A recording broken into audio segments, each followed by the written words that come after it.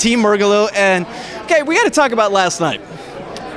You said that I talked you guys up, and America, I think, agreed because you guys were safe. You were worried. I was worried. I know she was worried as well. And I mean, we're so thankful for all the fans out there who have continued to vote for us each and every Monday, because I think they saved our butts last night. So thankful. Just okay. Now I want to say no, because it seemed like you were beating yourself up because of the moves, like the technical stuff. But what we said last night is your connection because of Catherine, because of what you were doing. I think that's where America's relating to you. Yeah, and I'm so thankful for that, and I'm glad that showed through. And I did get a big response on Twitter, and people that came up to me last night and they saw the emotion and they saw how authentic and genuine the dance was. So I'm glad that showed through, and I'm glad that we were able to skate by on a dance that I didn't perform so well.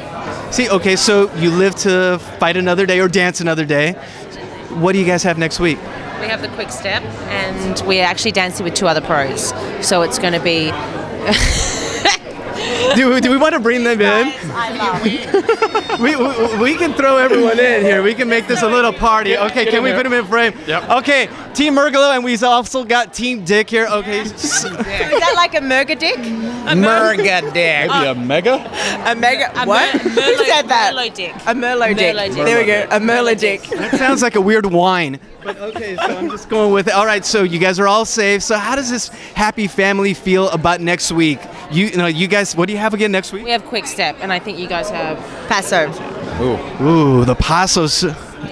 It's going to be fun with having another pro couple. I think they're going to learn a lot from seeing them in the rehearsal, what they do, and they'll be able to give tips and help steer them in the right direction. The cool thing is that I really root for a lot of these other celebrities who, they should be my competition, but like Andy, I was probably cheering louder than anyone else when they announced that they were safe.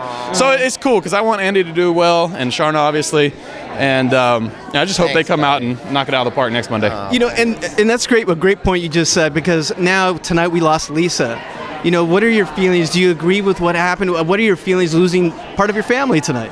I think everybody's sad because everyone enjoys being with her. She's so funny and witty, and she's such a good person. So I'm going to miss seeing her around the studio. Any stories of the time spent with her? Any stories with Gleb and Lisa this season? Oh, you've got one.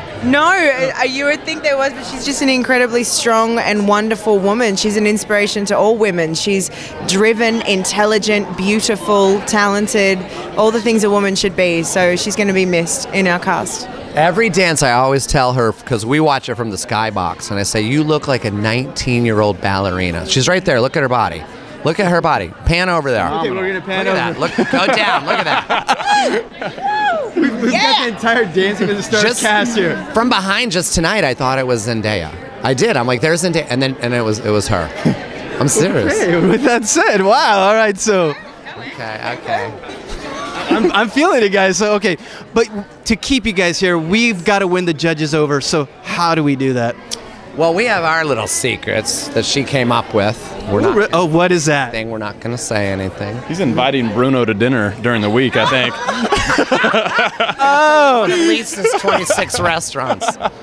So that's what it is. It's take one of the judges to dinner. I don't think we're allowed to talk to the judges. And you just gotta do exactly what they say. Yeah. Okay. So here's your chance to do. Oh, you're joking. I was We gonna say. don't talk to them. We don't see them. Truthfully, the only thing we can all do is work as hard as we've been doing and try and fix the things that the judges point out, and just go in and fight to not be in the bottom 3, fight to do better and have the best quick step, tango, whatever it is that people are doing next week. Put your heart and soul into it. That's the game plan. And as Len said in week 2, it's about improvement. And I think both of you have been doing that exceptionally well this season. So Thank you. Thank you, guys. So Team Dick, Team Murgatroyd, vote for them. Keep them here. Keep the Murgatroyd Dick team here. Yes.